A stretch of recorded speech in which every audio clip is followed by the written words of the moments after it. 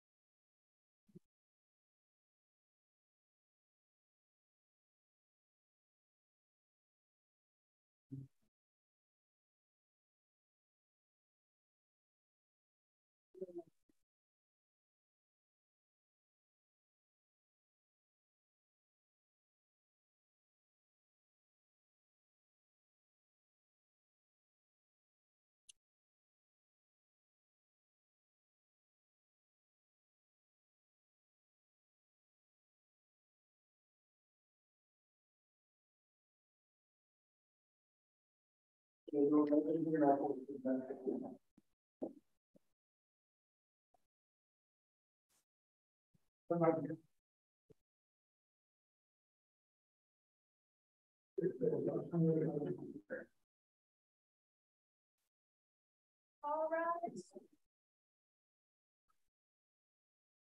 Its Cross presiding is now in session. Please be seated. Good morning, everybody. Welcome to the First District Court of Appeals, Mount St. Joseph Road Edition. Thank you all for coming. Thank you, Mount St. Joseph, for hosting us. Thank you to the attorneys who are willing to argue off-site today. We appreciate that as well. So we've got 3 cases up for argument. And I'm going to read through them. If the lawyers would please stand and state your appearances and your readiness to proceed. The first case that we've had is in Ray LP, which is case number C220396. Jessica Moss on behalf of the appellant LP, ready to proceed. Paul Adams on behalf of Ohio, ready to proceed. Good morning. The next case that will be argued after that is case number C220293, in Ray JC minor child. Josh Thompson on behalf of JC, ready to proceed. Good morning. Good morning. Paul Adams on behalf of the state again, ready to proceed. That's right. You're here to stay up there. And the final case we have is C220433, Spate versus Deloney. Good morning, Your Honor. I'm Ron Springman for the state of Ohio. We're ready to proceed.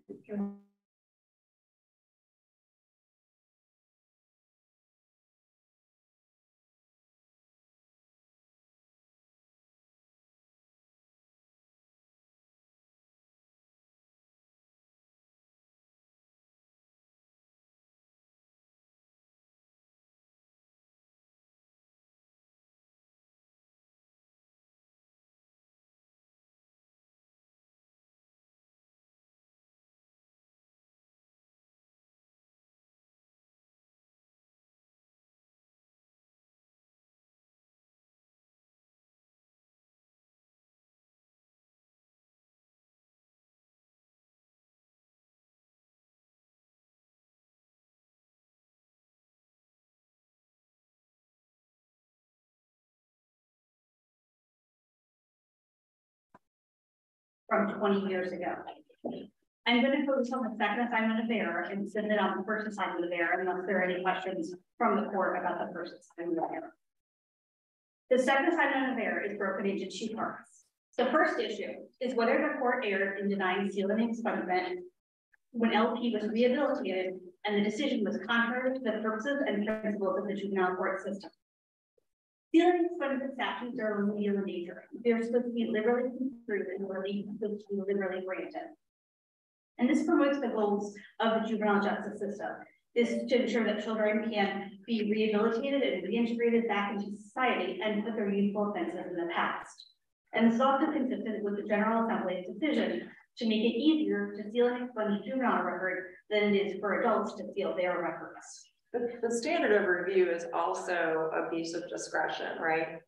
We would assert that it is also de novo in this case because the issue pertaining to the restitution issue is whether the court, is the fact that the court looked at the non-payment of restitution as a factor of whether or not the person has been rehabilitated, and because of that, it's an interpretation of the statute. So with regard just to the restitution statute, it would be de novo, but with regard to overall whether or not the case should have been sealed, it would be an abuse of discretion, correct? So I break it into the first issue and the second segment there and the second issue. The second issue I would say would be de novo. The first issue would be an abuse of discretion. Okay. And in this officer, related to the rehabilitation, you know, this individual has a pretty lengthy record post being a juvenile. And I think that's something that the court focused on in its analysis. Or could you address how that factors into the equation? Yes, Your Honor. So as an initial matter, this court looked at an INRAE AS and INRAE RS and looking at adult record sealing, somebody showing rehabilitation by having an admission of guilt and a promise never to commit an offense in the future or good-natured citizenship. And that's essentially what LP did in this case. So even though there are a number of traffic offenses as an adult and 2 serious offenses, those occurred between 2005 and 2011. Additionally, with the traffic offenses, LP was employed. He is a delivery driver, and he has to then drive for his employment. And so that also shows rehabilitation in the fact that there are these other traffic offenses, but now he has moved. Were there not additional offenses in 2016 and 2018, including carrying concealed weapon, trafficking in drugs, and other drug-related charges? So there is, between 2005 and 2011 was a carry concealed weapon and the trafficking in marijuana. There was one misdemeanor possession of marijuana in 2017 with a conviction in 2018. So he had gone 4 years without committing any kind of criminal offense. And then there were some other possession of marijuana charges prior to 2017. So wait, there wasn't carrying concealed weapon in 2016? And then there were trafficking in drugs in 2016. Is that incorrect? That is incorrect. Those were between 2005 and 2011. Okay, so after 2011, you're saying that he had no additional felonies? Correct. Okay. Yes, there were some possession of marijuana charges, including the last one that was stemmed from the charge in 2017. Now, LP, at the time he filed his application for sealing expungement, he was 41 years old. He received his GED, and as I already indicated, he was employed. Was there anything in the record to show, because a lot of his convictions as an adult involved drug use? Was there anything in the record showing that he had undergone treatment or that he was sober? Not specifically about that. In regard to the carrying concealed weapon and the trafficking and marijuana charge, he did explain to the court that he was a changed person and was not the person that he was all of those years ago. And so that was the only information specific about that. And when we're looking at whether a person is rehabilitated, the General Assembly used the word satisfactory. They didn't use word complete. They didn't use total. They used satisfactory, which essentially we're looking at good enough. And that's what LP showed with being employed, with having his GED, and with going at least 4 years without committing another criminal offense. He's moved forward in his life, and this offense he also indicated was holding him back from getting other employment. In looking at the specific juvenile offenses, most of these 19 offenses were for low-level offenses. Only 2 of the 19 were for felony offenses. And 9 of those again were traffic, and now he's moved past that and is driving for his employment. All of these show satisfactory rehabilitation. As to the second issue in the second assignment of error, the question is whether or not the court can consider this non-payment of restitution prior to a person turning 21 that relates to whether the person is rehabilitated. First, this issue is whether a court even has jurisdiction to receive this outstanding restitution. But what does that really matter? I mean, clearly he didn't pay the restitution at the time. Isn't that it can't be the sole reason for denying base ceiling, but isn't that a reason that or something that the court can look at to determine whether or not ceiling is appropriate? We would argue that it's not. So in Ellis's case, he's 41 years old. Whether he was able to pay restitution and did pay restitution prior to his 21st birthday shouldn't be part of the information now when he's 41 years old, whether he is presently rehabilitated. And in several of the juvenile determinations, you referenced that he was not represented by counsel. Is there significance to that, and how do you think it should impact the court's calculus? I think that's one of the determinations here, and looking at the big picture of what these charges are. The General Assembly directed the court as one of the factors to look at the nature of the charge. But within that, what happened with that charge? And one of those. So there was 2 charges that had orders of restitution, although the magistrate only took issue with one of those charges that had a restitution order. But on one of the 2 restitution charges, he was not represented by counsel and wasn't on these other charges. So he didn't have that benefit of having an attorney represent him to give him legal advice, determine how to proceed with the case. He admitted to those without an attorney present. Did the magistrate explain why she only took issue with one restitution? She did not. Well, I mean, looking at the magistrate's decision, it looked like she focused more on the adult record than on the restitution. Because I believe it said, even if I accept LP's argument as to restitution, I think based on his adult record, to me, with the weapons charges and the trafficking charges, it doesn't meet the standard of satisfactory rehabilitation. So it sounds, I mean, it seemed to me that that really wasn't the focus. So this was something that we were, having on a number of different cases, and that was part of their analysis, the court magistrate's analysis in denying this was restitution, but she did primarily look at the adult cases, which again, he's gone 40 years without committing a new offense. So even if we agreed with you that it was improper to take into account the restitution piece of it, the thrust of the reason why this was denied was because of the record.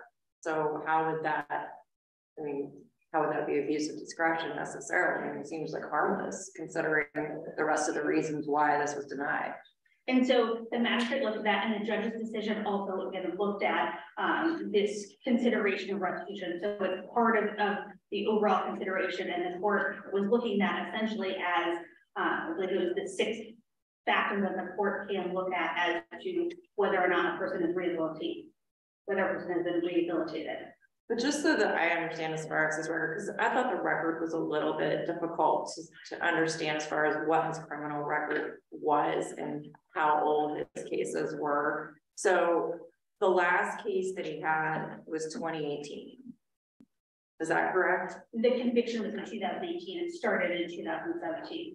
Okay, so the charges were in 2017, and the conviction was, and that was a drug possession, which Correct. was a misdemeanor. Correct. Okay, and then the last felony that he had was in 2011, is what you're saying? Yes. Okay.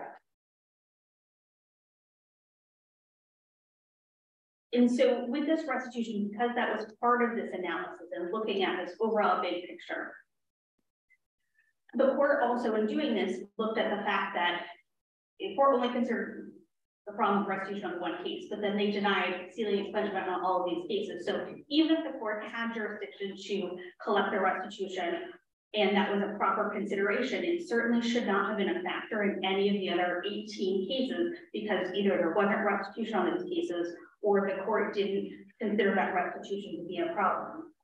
But overall, even if you take out this restitution piece, LP met the satisfactory rehabilitation. You know, these felony charges, it was over 10 years from that felony charge, and he was employed, he's working, he's a driver, he's trying to move forward with his career, and that's the whole point of the ceiling and the statute. I will reserve the remainder of my time. Okay. Thank you. You'll have for actually 5 minutes.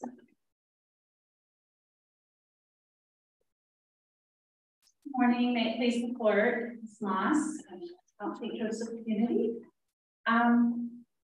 Certainly, the crux of our argument is based on the abuse of discretion standard, and I think for reasons that the court has already pointed out here, there was not an abuse of discretion in this case. I think the important thing to remember is that the sealing of the record is by legislative grace, and the statutory provision that allows a court to consider sealing juvenile adjudications asks that the court consider age, the nature of the case, the continuation or cessation of criminal behavior, employment and education are some of those factors too, and kudos to LP for the employment and education aspects of that, but that does not take away the weight that could be provided for the other factors. Ms. Evans, do you agree with Ms. Moss that he did not have any felony convictions after 2011? I did not. I'm filling in on this case, so I did not author the brief, and when that question came up, I was looking through that, and I don't have the actual dates here. But regardless, I think when you look at what the juvenile court judge considered here for evidence of rehabilitated to a satisfactory degree, I don't think that necessarily requires a felony as an adult. The fact that he continued on with. And there's an emphasis on the number of traffic convictions. Like, is that probative here? I don't think there was an emphasis necessarily. It's just, it is relevant, certainly, that he has a tendency to not follow the law, whether that's a traffic law or, and the fact that when we look, just going back to this juvenile record, the court indicated the sheer volume. And I know that there were 19 case numbers involved here, but I think I believe that we're talking about 27 separate juvenile adjudications. Well, a good number of those were traffic violations. And I think that, well, for the juvenile ones, I believe, I don't have the traffic ones there. I have ranging from aggravated burglary to resisting possession, and obviously we have the unruly one as well. But you know, 27, that takes some work, you know. And then once you reach adulthood, it's not that, you know, he turned over his leaf then, he, you know, continued on that path. So I think that when we look at just overall what a juvenile court is provided for in the statute and the weighing that went on with all those factors here, I don't think that it can be determined that there was an abuse of discretion. And just to touch on the restitution order, because I don't think it matters, I think that it speaks volumes for the fact that he couldn't even complete a juvenile disposition that was imposed on him. Well, okay, let's back up for a second. So that's a static fact. That was when he was 21 years old. That was the last opportunity for him to pay that restitution, correct? When he was 21? I believe so. Yeah, I don't know. Okay, so he's 41 now. So how are we supposed to look at that? I mean, it's not like he could pay it now.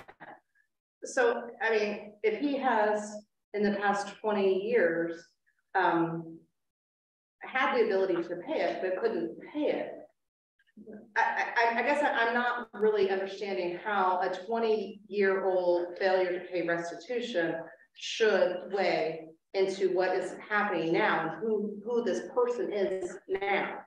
And I think the guidance that we get with regard to that comes from this court's decision in Ushery with regard to restitution, and the court actually did cite to this court's decision in her decision denying this. So, and it goes under that catch-all provision of other relevant information. The fact whether he could go on to pay it. Maybe at 22 he hits the lottery and maybe he tried to pay it, but he couldn't, because it's just the fact that it was part of what he was supposed to do at the time that wasn't carried through, much like any condition of probation that someone would be placed on. I think that's the relevance and not that the court put any significant weight in that factor, and with all the other factors, it really is the least problematic.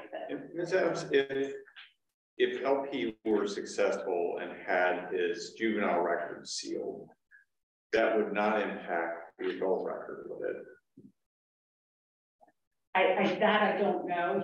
Certainly he would have to go back before all of those other individual courts with those adult convictions. So. Right, and I guess I'm just trying to understand the state's interest here in preserving, and yes, there's a couple of serious offenses on the juvenile side, but most are pretty minor.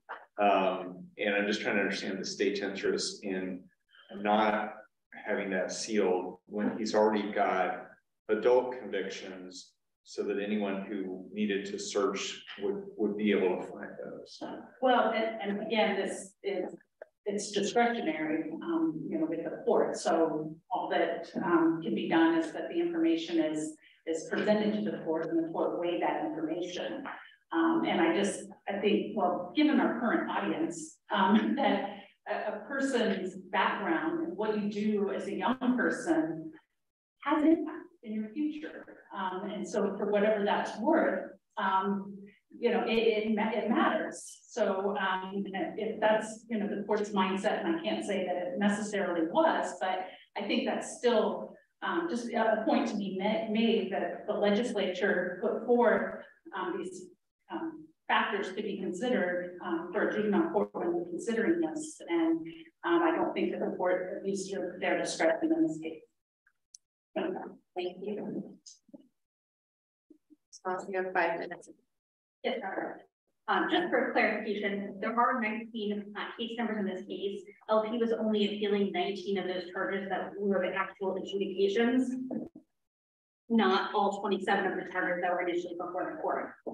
Additionally, there's a difference between the adult sealing and the juvenile sealing, where the adult has to weigh, the state's interest versus the individual's interest in whether the record should be sealed. Whereas for juvenile, again, this is just looking at this matter of whether the person has met the satisfactory rehabilitation standard. How is it so outrageous for a court? We were talking, I know you're saying that the restitution is de novo, but really we're talking about an abuse of discretion standard here, and the court has to make some sort of arbitrary or unconscionable or crazy decision. How is that for a judge to look at somebody who had a significant amount of juvenile offenses, goes into adult life and continues not just, these aren't just misdemeanors. We're talking about drug trafficking, we're talking about carrying concealed weapon charges. And how can we look at that and say, oh, well, this is crazy that the court doesn't think he's rehabilitated, especially when he still was committing crimes up to 5 years before he filed for this? I think sometimes it takes an individual some period of time to get their life together. And while he acknowledges that he did have criminal charges as an adult, he is now a changed person. He's not that person he was when he was committing those crimes. And that's evidenced by the fact that he's now steadily employed, trying to further his career. And so when you again look at the satisfactory rehabilitation, him going those number of years, it's not as if the year before he filed the applications that he had, felony offenses or even misdemeanor offenses for that matter. He, actively chose then to go a number of years and has made that change. He's not picking up those new charges. So even though he had these in the past, I think we have to look at presently where he is in his life and what is going on with that employed and going a number of years. And again, he's driving for his employment. So the court looking at all of these traffic offenses, clearly that is not him anymore. In the court in Ussery, I'm not sure how to pronounce that case name, they didn't focus on whether or not that adult court had jurisdiction to collect those court costs. So in that case, it was a factor the court said they could look at in determining whether or not an adult was rehabilitated. It wasn't an automatic denial of whether court costs were paid, but again, there was not a determination about whether they had jurisdiction. Here, we have this issue of the juveniles over the age of 21, and the court doesn't have jurisdiction to collect the restitution. We would ask that and assert that the adult record for LP should stand for itself. Let these juvenile cases be what they are. Again, we assert that he has shown satisfactory rehabilitation, and we would ask that this court reverse the juvenile court's decision and grant sealing expunge of the juvenile records. Thank you. Thank you. Thank you both for your arguments this morning. The case is now submitted and we will issue a timely decision. All right, the next case is NJC.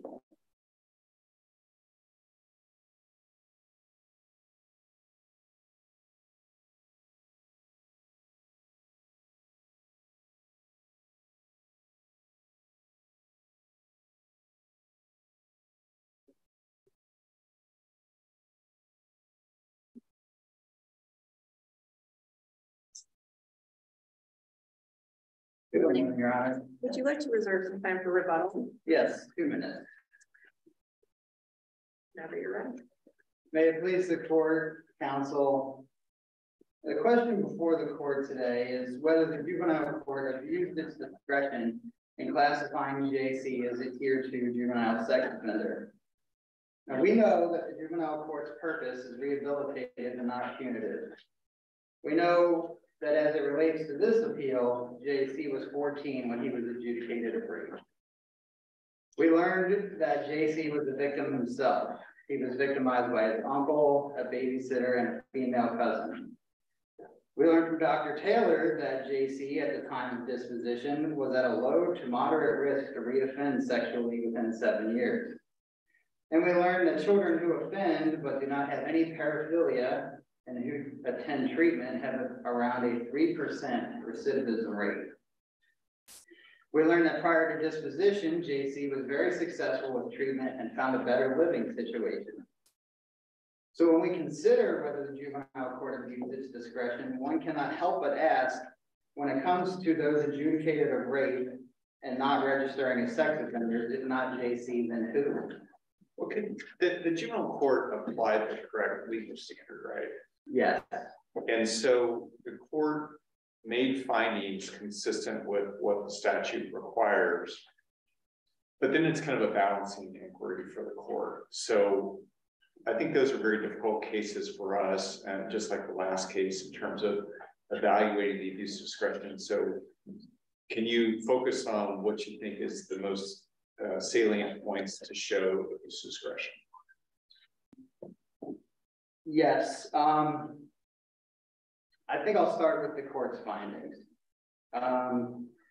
The court found that the juvenile has only shown minimal remorse when prompted. However,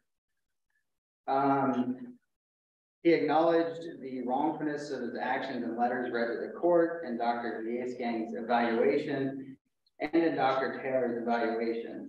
Ms. Fisher, who also evaluated JC, noted his remorse and his growth to the point of being able to accept 100% of responsibility for his actions.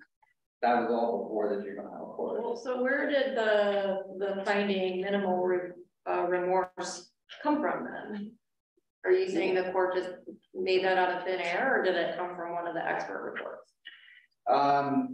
It would have most likely come from Dr. Liesgang, who was in the very beginning and who was determining whether JC should receive inpatient treatment, not whether he should register. So the minimal remorse finding that is included in the juvenile court's order came from a psychologist who had evaluated him before treatment. Correct. Okay. And then your argument is that the other psychologist who testified, who went, had seen him through treatment and evaluated him after treatment, said that he had remorse. Yes. Okay. Just as a matter of timing, the first one, Dr.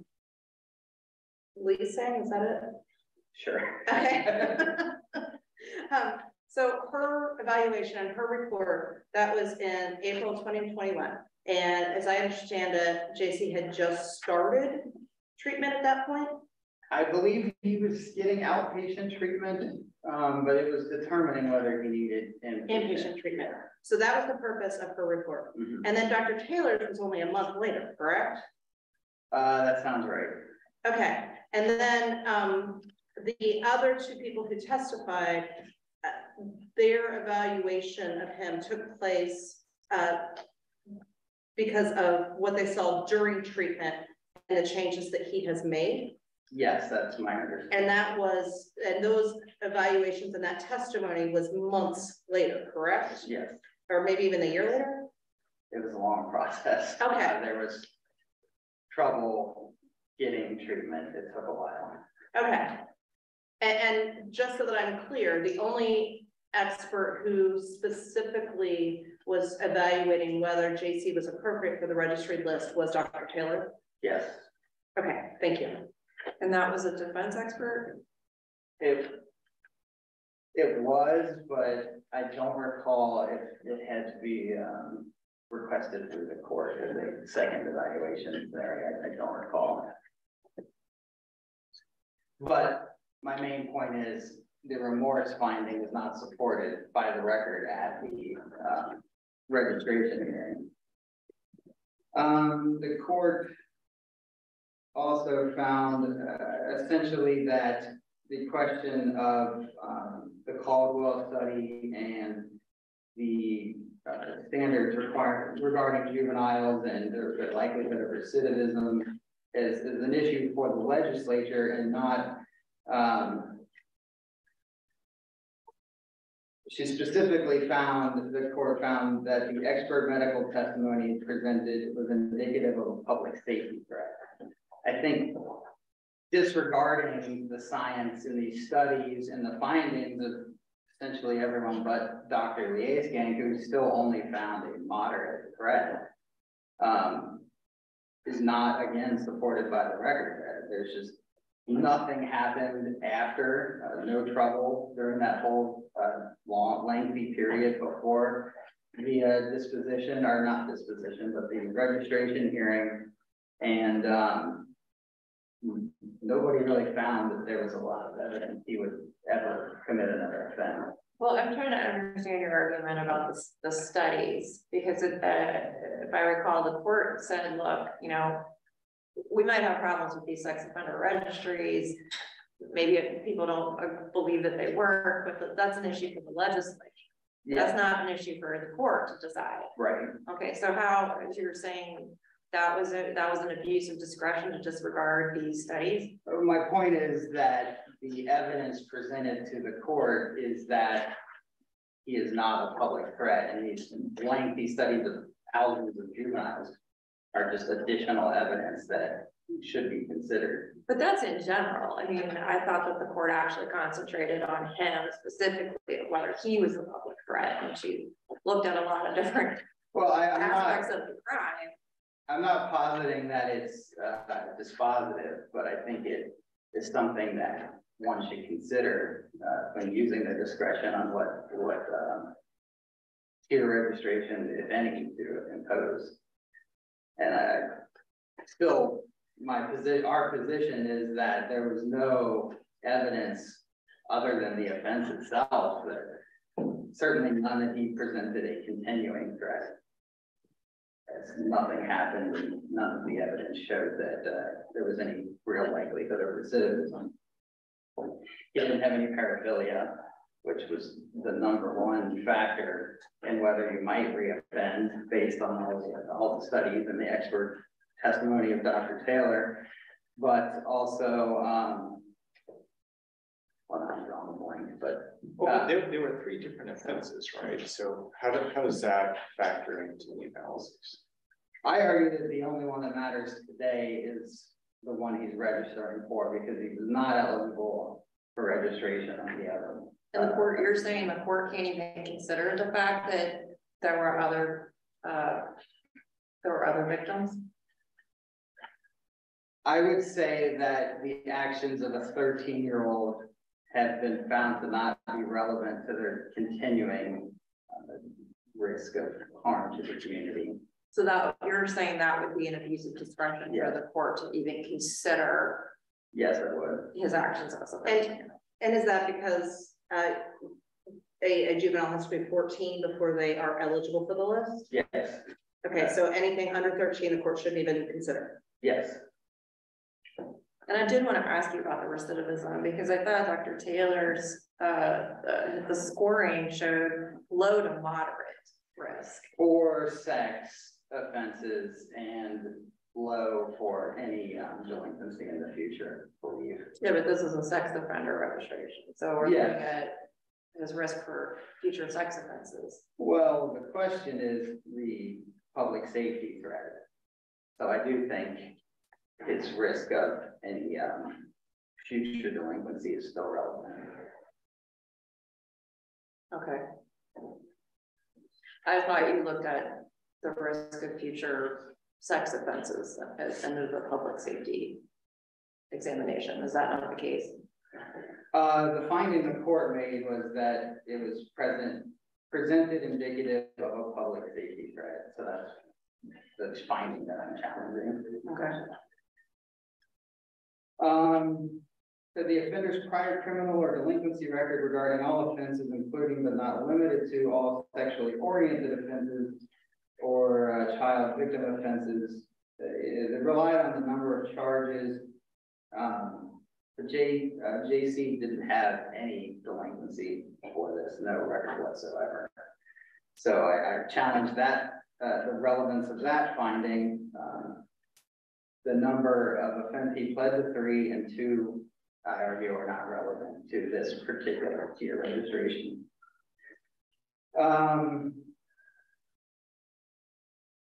Again, the offense in question was 1 victim. It points out 3 victims. That's the same problem. I point to not being relevant to this issue, the one that he's being made to register for, the one that passed that magical 14-year-old. Do you have any case law on that? I don't. Okay. No, And is there any case law contrary to that? I don't know.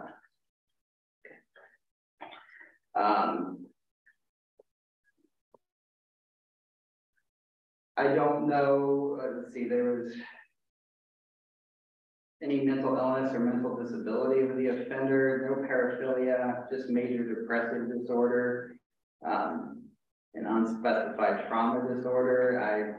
I question the relevance of that.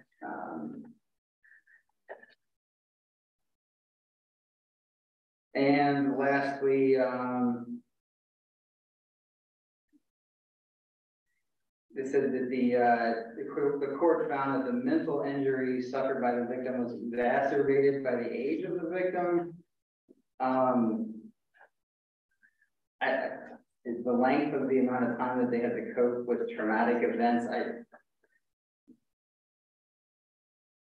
I find that to be a difficult argument. I don't know. There was no evidence that the age of the victim somehow made what happened be different than anybody else who was victimized, I guess. The child was 8. Yes. Okay. Which, wasn't there evidence that the child was in therapy?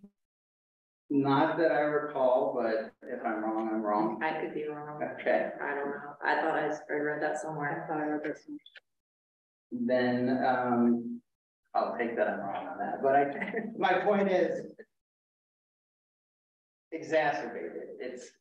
I don't know how you can gauge the level of victimization is what I'm saying. You can't presume that an 8-year-old who is raped and is in therapy would. I assume it's terrible. Yeah. I don't know how it's exacerbated. That's what I'm saying. Okay.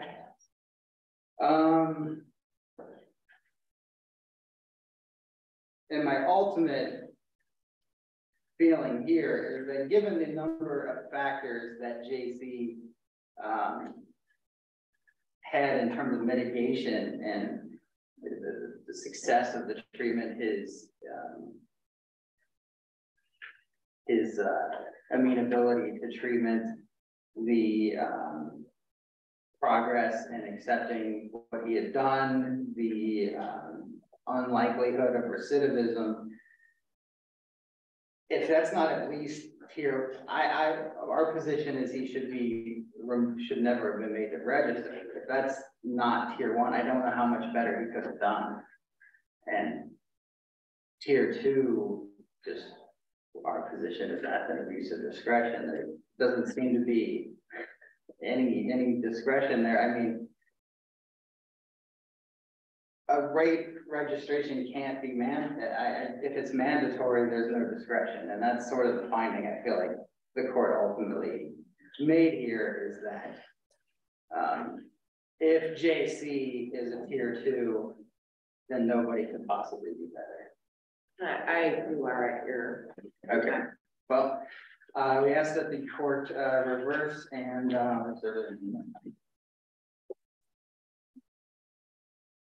Morning, may it please support Mr. Thompson.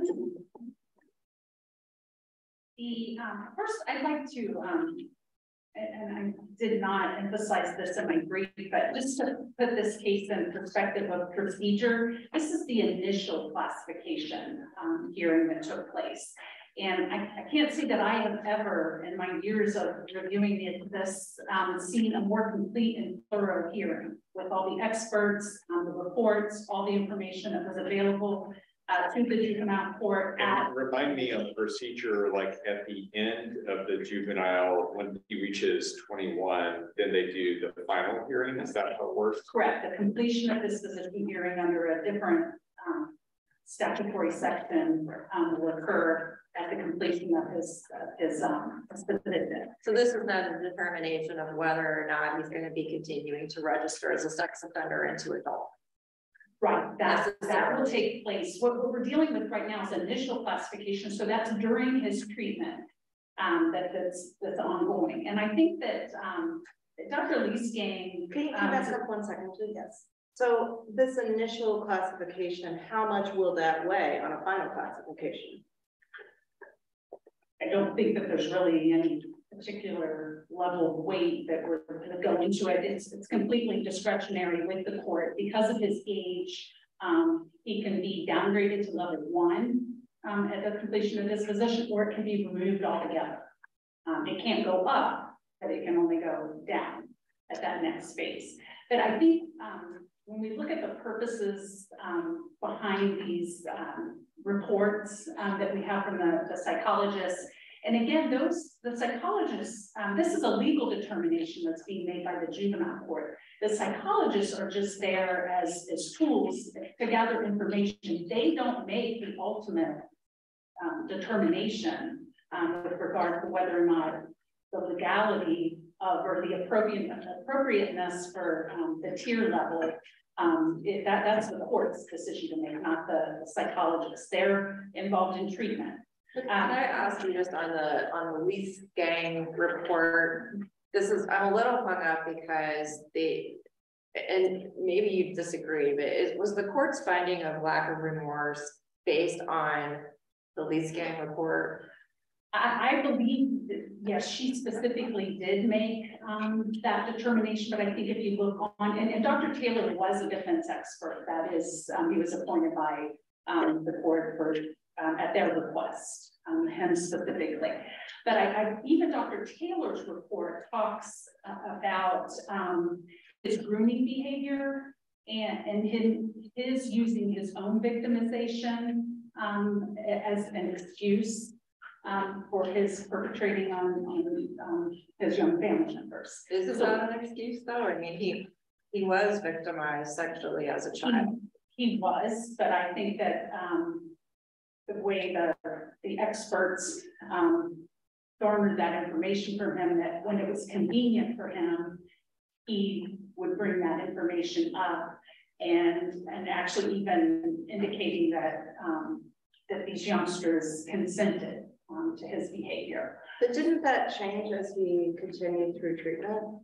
Correct, and again, that's why this is important to note that we're at the initial phase here.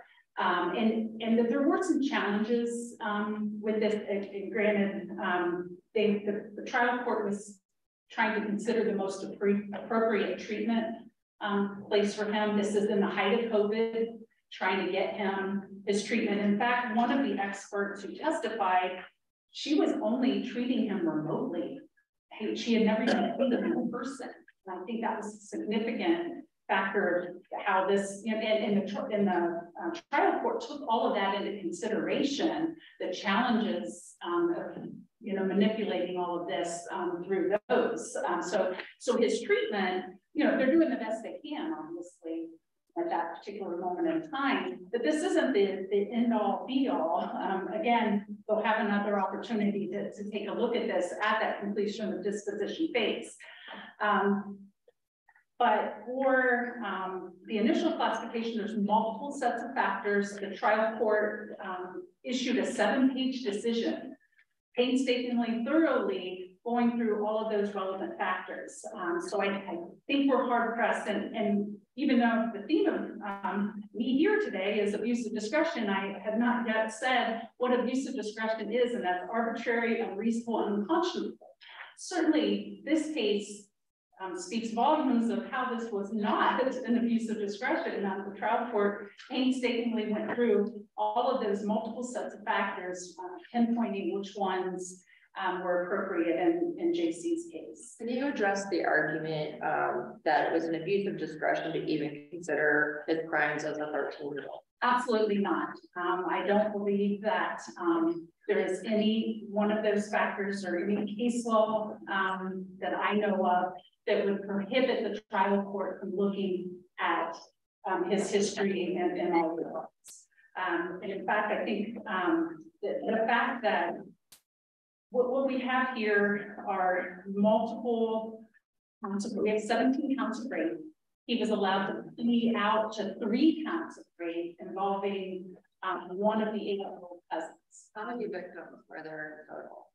Pardon me? Do you know how many victims were there in total? 3 victims, 2 8-year-olds, 1 6-year-old. And this occurred over the course of like a year or something? Over the course of a year, yes. And I think that all those factors were completely relevant for the consideration, both for what was the appropriate treatment, trying to get him into residential treatment, obviously was one of the things that these experts were weighing in on as well.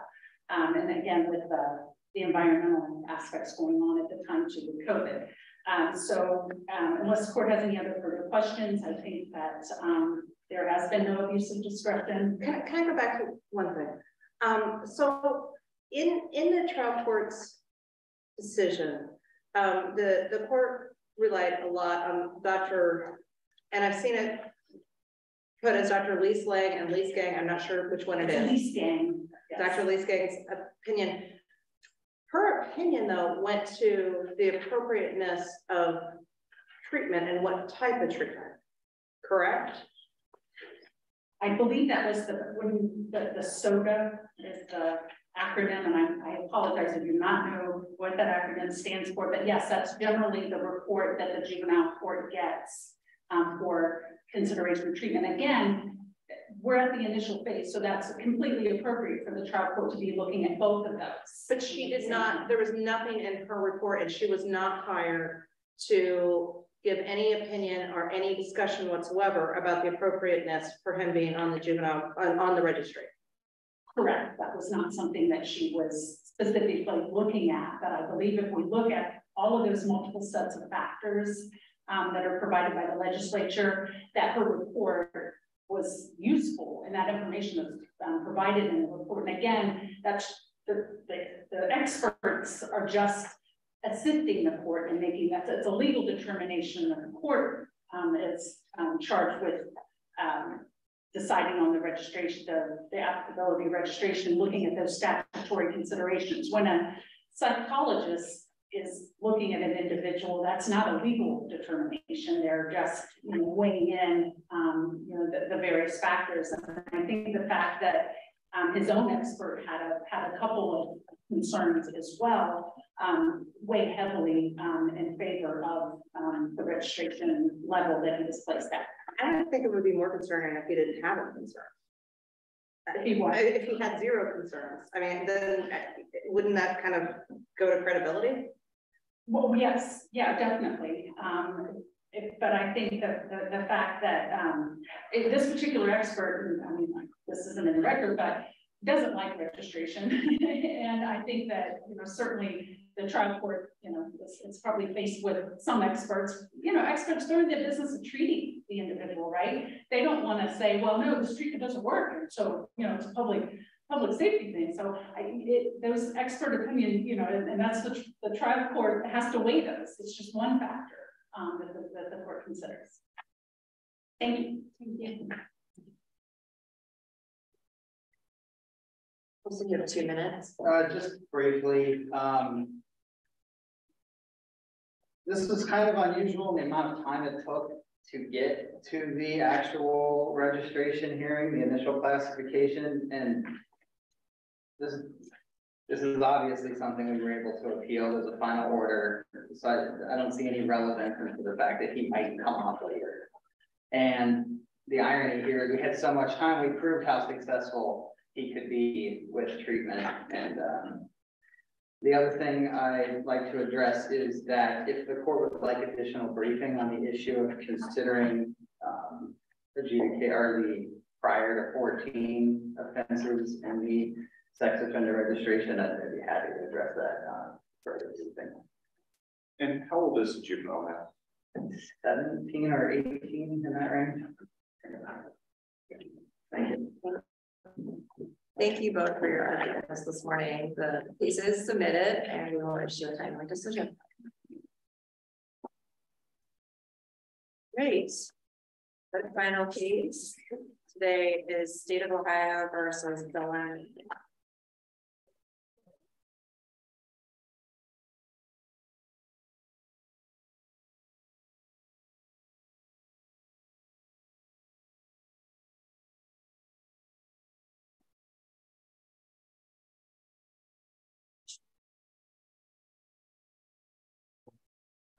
Whenever you're ready.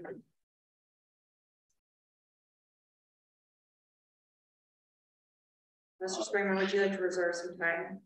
Thank you, Your Honor. We'll reserve 3 minutes. Good morning, Your Honors, Defense Counsel, and the Mount St. Joe community. It's an honor to be here today. If it's okay, I was just going to explain the state of Ohio. The prosecution rarely has an opportunity to appeal. We're very limited based on the double jeopardy clause. So this is what we call an interlocutory appeal. The court granted us leave to appeal the case. It is a death penalty case, and as some may know, under Atkins versus Virginia, a person who suffers from an intellectual disability cannot be executed. That's a violation of the cruel and unusual punishment provision in the Constitution. And we had a hearing, what's called an Atkins hearing, and the trial court determined that Mr. Delani does suffer from intellectual disability, so the state granted his appeal. And the issue that we have before the court is that Mr. Delani refused continuously from the outset to cooperate. Mr. President, what is the standard of review here? It would have been an abuse of discretion. I would argue that this has to come down to a question of law. Well, and so that's where I got confused, because your assignment of error is that the trial court committed an error of law. But what is the error of law that the trial court committed? I would like to see a rule of law that would state that anytime a person, in this case, the defendant, fails to cooperate with experts, they don't get rewarded. You can't make a Right, but that's, I mean, there's no authority for that, and that's not what the trial court held. He didn't hold to the contrary to that. He was applying the Supreme Court's test. Right. And I mean, I think my confusion about your position is in the entire argument of your brief, you don't discuss the trial court's decision. So I don't know really what we're supposed to do with that. The trial court's decision, in our opinion, it went over, and we could discuss what Dr. Dreyer said. We could discuss what Dr. Smith said. I don't and can't comprehend really a lot of what Dr. Smith said. I know he rendered an opinion based upon reasonable psychological certainty that Mr. Deloney meets the definition of intellectual disability. Dr. Dreyer was unable, because of the non-cooperation of Mr. Deloney, to reach that conclusion. The trial court apparently credited Dr. Smith's testimony. Well, the Supreme Court requires the trial court to make findings, and there's 13 pages of findings here by the trial court, right? But your brief doesn't discuss those findings or tell us why they're wrong. They are wrong because Mr. Deloney did not cooperate in the entire process. That's why they're wrong. That's our position. Because what we have now, what's set up to occur, is a situation where any defendant who wants to avoid the death penalty simply can refuse to cooperate from the outset. Well, wait, but in this particular case, I mean, so you want us to basically say in an opinion that if a defendant refuses to cooperate with psychological interviews and testing, that they cannot avoid the death penalty. Then the experts cannot make a decision that based upon a reasonable psychological certainty that the defendant meets the definition of intellectual disability. Well, here, it wasn't just the experts. I mean, the trial court went through painstakingly, went through the factors and looked at the DSM-5. And right. I mean, the trial court was not bound by either of the experts' opinions. The trial court here himself, you know, very, very thoroughly looked at every single factor. Oh, I understand. That's the issue. The issue for the state is that this sets up a blueprint. But I don't understand how that's the case, because what the trial court was relying on and is supposed to rely on based on the Supreme Court standard is testing that occurred years earlier that showed the mental disability from an early age and that continued as he went through school. So like, not everybody's going to have that, right? Yeah. And so that was a foundational aspect of the trial court's decision. And both experts essentially validated that. And then they kind of differed about like what happened afterwards. So I think that the notion of this being a blueprint, I just don't think is accurate on these facts.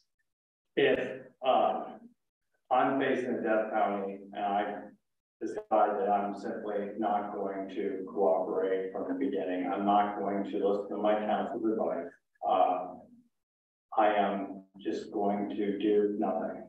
And then in essence, that is a way to sort of game the system. But that's not what the trial court, I mean, the trial court didn't just, the trial court itself made a lot of findings based on the past. I mean, it's not like everybody here, anybody could do what this defendant did and have the same result. Please explain to me how that works. Here's my analogy. State versus Work, which was relied upon by the trial court in its opinion. And in State versus Work, the defendant did not cooperate with experts. And the trial court, I think Dr. Nelson testified for the state, there was a few other experts that testified for the defense, and there were findings made, and those findings were, is that, pardon, play words, is that defendant were, in that case, did not meet the standard for intellectual disability. Right, but I think this is why I'm saying, like, I don't think it's a blanket rule, like a defendant cooperates or not, and therefore the trial judge must do this. Rather, it is based on the analysis of the expert testimony, the trial court's analysis and assessment of that testimony, and either crediting or not the experts based on the persuasiveness of their analysis. Like, why would they not do that in every single case? Well, there's, you know, what the difference with were is that that law is set up since they found that he did not meet the criteria for intellectual disability. He wasn't rewarded for his non-cooperation. The state's concern here is that someone can be rewarded for their non-cooperation with expert witnesses. And that's what happened here. Nobody disputes that. But I thought the defense expert and even the trial court found that the refusal to cooperate with his lawyers, with the experts, it could be indicative of an adaptive defect. So how do you address that? Yeah, I would address that by, I know there was some conflicting evidence, so we have to take it in light of the verdict winner, which was Mr. Blaney. So how I would address that is, again, that is overlooking one of the main concerns. You know, he was smart enough, Mr. Delaney, to manipulate this system because he knew the difference between the Ford standard versus the Lott standard. So he knew what he was doing here. And I would argue that you still have the same problem, that isn't always necessarily going to mean that goes to your intellectual functioning just because you are able to, you're gaming the system. I mean, that's what you do. But I don't think that they said that in and of itself means, no. I think what they were looking at is all of his records, his records from the youth, the testing, testimony from his girlfriend that, you know, he's never lived alone. He's never really taken care of himself. And in combination with the fact that he's refusing to cooperate. I mean, it seems to be kind of this, there's a lot more than just refusal to cooperate. And what you're asking us to do is say, if you refuse to cooperate, then you can't raise these issues, right? That's what you want us to say. Yeah, also based on the particular fact of this case, because we do have one expert that could not. Well, but see, I think this is the problem. Like, you haven't identified any of case law authority for that. And then when you go to the facts of the case, that's where you haven't addressed the factual findings that we have to defer to. So I think, like, that's where there's a disconnect between what you're arguing to us and what I see in the brief. Well, we understand what the factual findings are, and they are not for us. There are factual findings. Dr. Smith rendered an opinion that, based upon a reasonable degree of psychological certainty, Mr. Delaney suffers from an intellectual disability. We understand that there's conflicting evidence in the record, and we have to look at that in a light that's favorable to the defense. Where our argument is, and it will continue to be, is I think that there is that blueprint there where someone can simply be obstinate, not cooperate, not abide by the advice of counsel, and simply get away with avoiding, you know, what is, you know, avoiding possible facing the death sentence. It goes to other things too, not just simply acting Atkins versus Virginia, DNA testing is one thing. If DNA testing is granted and someone takes a swab to the defendant and says, okay, you need to cooperate and obtain and give us a DNA sample, defendant doesn't do that, it's over. You need the cooperation of the defendant. Well, first of all, that's a very different context. Oh, it is, but it's just showing. Is it up to the court to make a blanket rule that if a defendant doesn't cooperate, then they are eligible for the death penalty? And wouldn't that more be a legislative function rather than a court function? Not necessarily. I think it's what we have here is a factual record where the defendant from day one never cooperated. It puts the state at a strong disadvantage. How are we supposed to counter any type of evidence if the defendant's not going to cooperate? What position are we in then when someone refuses to cooperate and to assist it? If the defendant is seeking to the burden's on the defendant here to establish that he meets the criteria for intellectual disability. And if the defendant is going to refuse to cooperate when the burden's on him to demonstrate this intellectual disability, I find that to be an issue. You are at your time if you'd like to reserve some rebuttal time. Okay, thank you very much.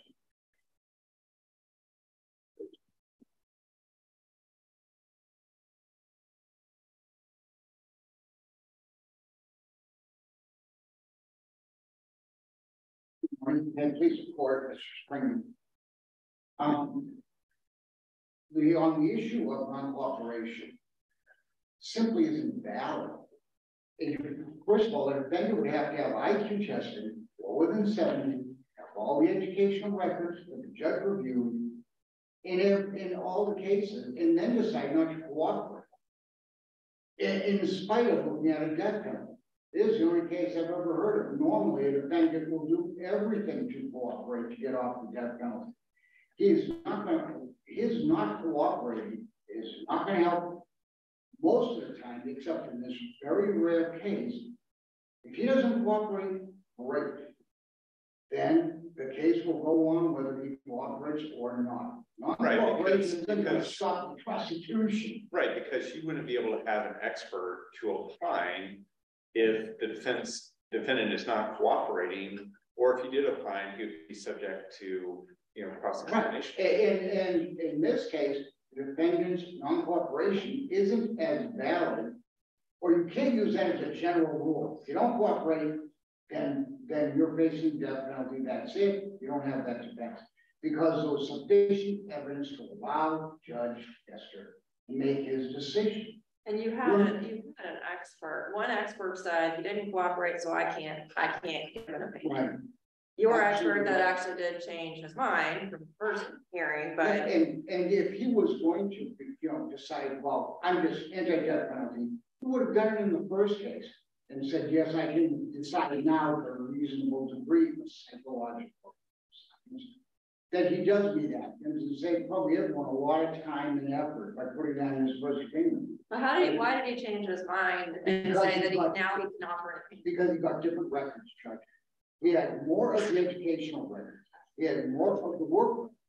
He had, plus he had, 15 to 22, 7 more years of transcripts, records that could come out, Deloney dealing with the court to base his decision. And remember, Judge Nestor had 49 separate hearings Nestor took over the case. Each time Deloney came down, it's a death penalty case. The rule of thumb is the defendant always comes down in death penalty case. 49 times he could observe Mr. Deloney's behavior, see what he was doing, see what he was like. So he's not just basing it on some nebulous person that he knows nothing about and he's looking for an expert. He's also his own first-hand knowledge, questioning Mr. Deloney, asking him why he won't cooperate, getting the answers. And then he can also put that into making his decision. So these hearings that you're talking about where the judge is addressing him, this is on situations where he is not cooperating and the judge is actually engaging in a colloquy with him about why not. Not all of them. many of them, the same issue would come up. Mr. Deloney, why aren't you cooperating with your attorneys? Why aren't you cooperating with your expert? And he would listen to Mr. Deloney's answers. And he could use that in rendering his opinion. Plus, he had Mr. Deloney's writings. I remember Dr. Smith was asked, well, look at all these pleas. Look at how smart they are. And Dr. Smith said, well, one, I don't know if you wrote them or not, or just copied them from another inmate. And two, if you brought him up here and put him on the stand and asked him, what does that motion mean? I doubt if he'd be able to tell you. He wouldn't understand what they meant. Right, and I just want to go back. He also was not, beyond not cooperating with the expert, he was not cooperating with counsel too, right? He wouldn't cooperate with anybody, Judge. His family told him from day one, Mr. Cohen, Mr. McKenna, as his attorney, don't cooperate. There's been a wrongful indictment. Don't worry, just go to trial. And this will all come out, the case will be dismissed. He's had 6 defense attorneys, 3 judges, at least 4 prosecutors, pour through that file. And nobody can find anything but a wrongful indictment. It's simply not going to happen.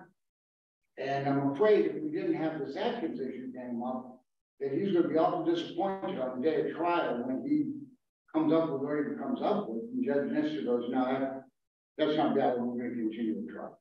How long? I mean, so he's been in the Justice Center for how long? Almost 10 years, actually 9 years, 8 months, about 17 days. Longer than anybody I know who's been in the Justice Center, which is another factor. Normally, a defendant that long in the Justice Center would do anything to get out of the Justice Center, would plead to anything, would do it. Mr. Deloney, he doesn't care. He's fine with it. Anybody else would have went insane being in there for that long, almost by the Justice Center. But he doesn't, because that's never been a factor. It's never been a factor. And I thought that by now we would have decided to cooperate just to get moving. And if Atkins hadn't came up, it probably would have been done. The Atkins issue has put us in this position. Judge Nestor looked at everything, not only the expert reports. And remember, in State versus Ford, it says the court may use experts and may appoint experts. Doesn't say they have to. Now, I don't know any judge who's ever going to go forward, and because the attorney's going to have experts, sure, without having experts. But it doesn't say you have to.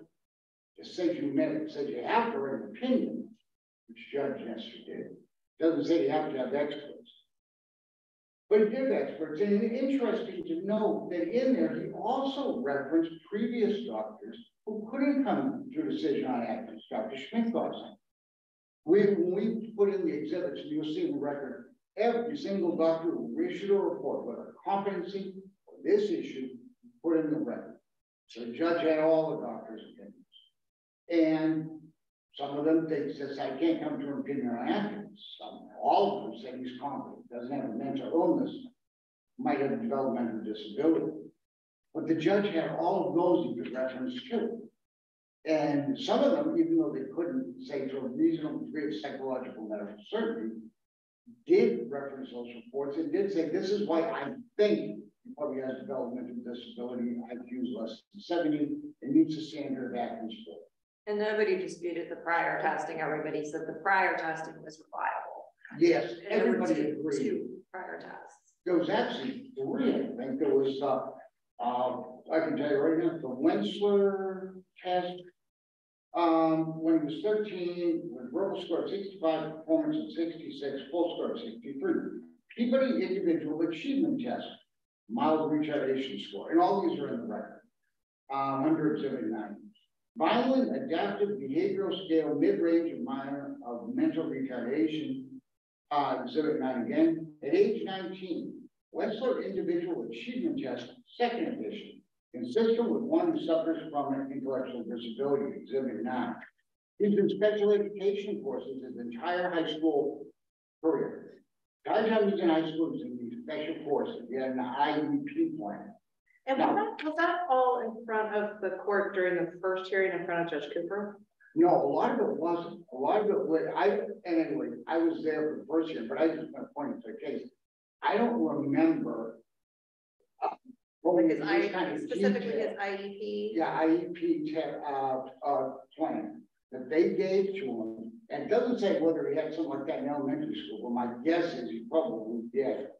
When he went to Cincinnati State, he said, not so bad, you have to take all these developmental courses before we'll admit you. And he never took those courses. Never took them. And with all due respect to Cincinnati State, it's not exactly Harvard. It is not going to be as hard to get in, but you still have to have those courses. They still want him to do that. So all those guys, everyone agrees that those are facts. That is an argument for the attorneys. Those are absolute stone cold facts. All And those. one more question about the difference between the first hearing and the second hearing. I saw the employment history that he worked just a few months at two different. 2 months at Frisch's and then at Long John Silver's. Right, and then was fired because he couldn't keep up. Was that before in the first hearing? I honestly don't remember. Okay. I do not remember. It may have been, it may not have been. I think his work history did come up, but I don't know that kind of detail. And once again, there's a lot of reasons you get fired from a job. You don't care, you wanted to get fired, you didn't want to work there. But it is indicative of those two jobs. He didn't last very long. And the job he tied into, once again, his IQ, his developmental disabilities, who couldn't cut it. And these are rather, I don't want to say menial, but they don't require a lot of intelligence to do. And a lot of people can do it, but he couldn't. He lived with his girlfriend. She makes all the payments. She has all the purchasing power, has the power of attorney to handle financial affairs. And the biggest thing to me, as long as I've lived here since 2015, is Mr. Deloney's absolute refusal to cooperate with any of his attorneys. And it's not like, well, gee, Mr. Robin, maybe he just didn't like you. He hasn't got along with Mr. Wendell, Mr. Ancona, Mr. McKenna, Mr. Ellsworth, Mr. Washington. He didn't get along with Judge Cooper, Judge Martin, now Judge Nestor. He doesn't cooperate with anybody. And if you look through the transcripts of the hearings, you'll see it again and again. Judge Cooper, please help yourself, do this.